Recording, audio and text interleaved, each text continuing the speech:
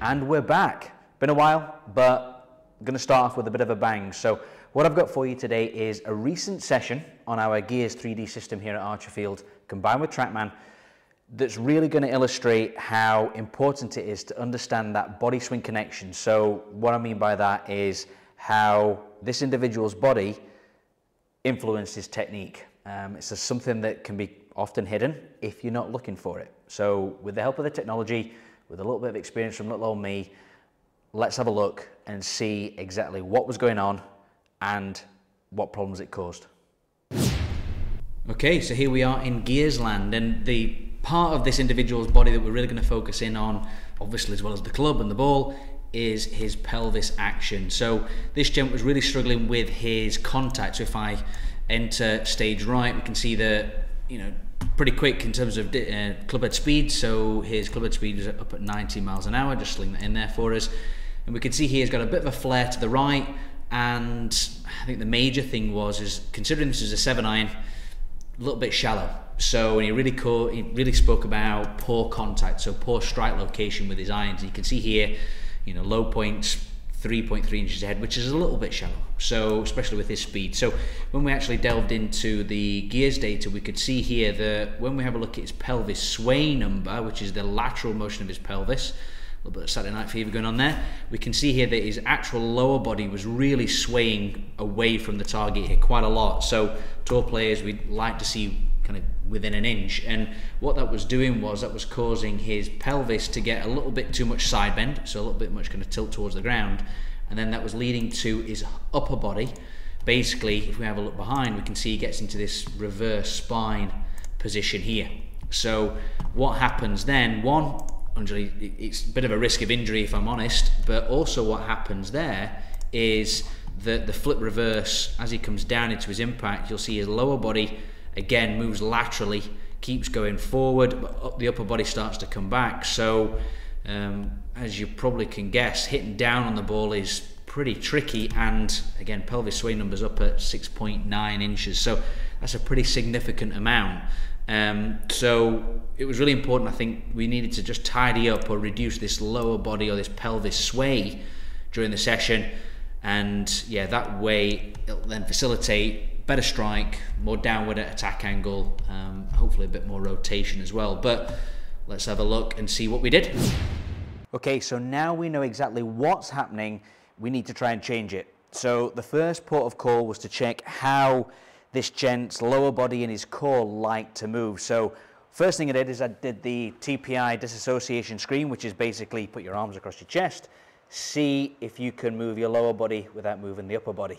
He really struggled with that.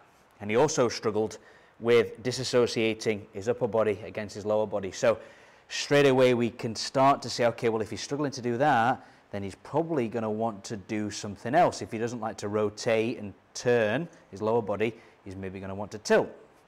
Next thing we checked was his lower quarters as well. So in particular, when we did this, it was actually checking to see how well or easily he could turn into his trail or his right lower quarter or his hip, or his, basically rotating the pelvis right, and also going left. So pros, typically we like to see 60. He was about 20, so struggled turning into that. All of a sudden we're now starting to get a bit of a picture. We check the other side, all of a sudden same result. Didn't like to turn this way, fortunately liked to turn this way.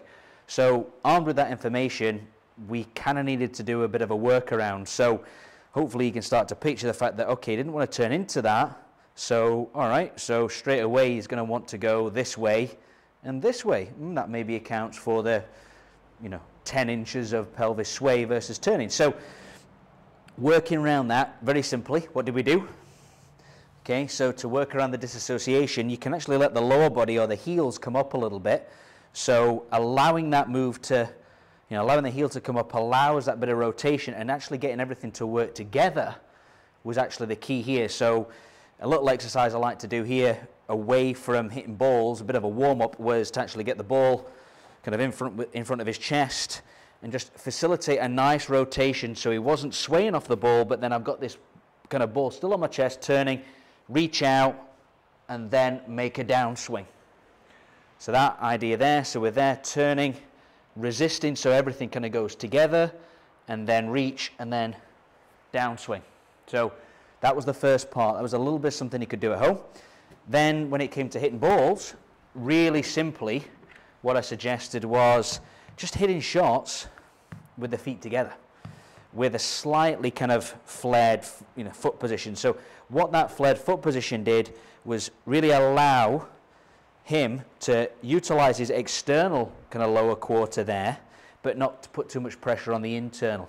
And then also allowing him, or getting him to go with a little bit, feet a bit close together. That then discourages the lateral because you have to rotate, right, if your feet are a bit close together. So the idea being here was just having the feet a little bit close together, flaring them out, think Donald Duck, Daffy Duck, and then just hit some shots there, feeling as though everything's turning and moving together.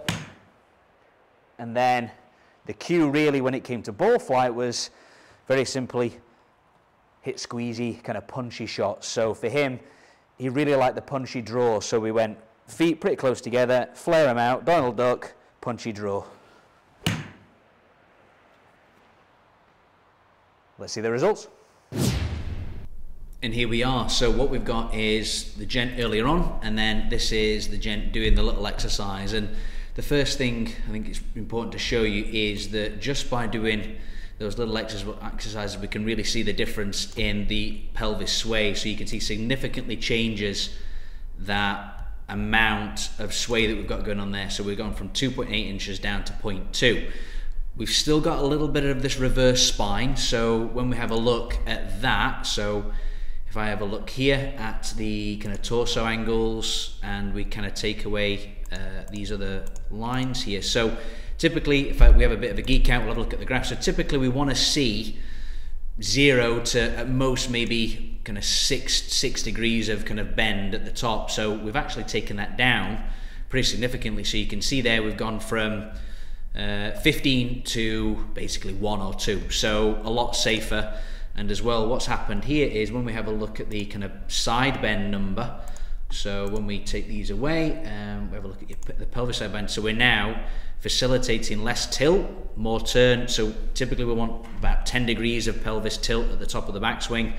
Yeah, we're nailing that pretty nicely. And then on the way down, we can see here that as he kind of turned through, we've still got, probably too much sway going on, but the key here is we were reducing the amount. So when we have a look here at the actual impact numbers, you can see we've gone down from 7 inches to 4.7. So heck of a improvement in a very short space of time. And the real key here was actually, well, what was the actual ball flight doing? So when we have a look at his TrackMan data, so if we wheel that in stage right, we can see here this is before. And then when we actually have a look at the after, or should we say when he's got his feet together, let's have a look at his tracer. So one, straight away, that's nice and tidy. He's got this kind of nice squeezy draw. Obviously he's swinging a bit slower, but look at that attack angle. So all of a sudden we've really improved, or got a slightly more descending blow, really improving that ball flight and his contact, and reducing the risk of injury. Well, there you go. I think that's a great illustration of how important it is to delve that little bit deeper into how somebody's body likes to move and how that might influence the technique. And as we can see there, really improved his ball flight, gonna play better golf, and also reduce the risk of injury. So, that's a triple win in my book. So that just leaves me to say thank you ever so much for tuning in. Please subscribe to the channel for more. I promise I'll try and do a little bit more. Just all depending on schedule, but let me know if you liked it. Let me know if there's anything in particular you want to tune into. Thanks for watching. See you soon.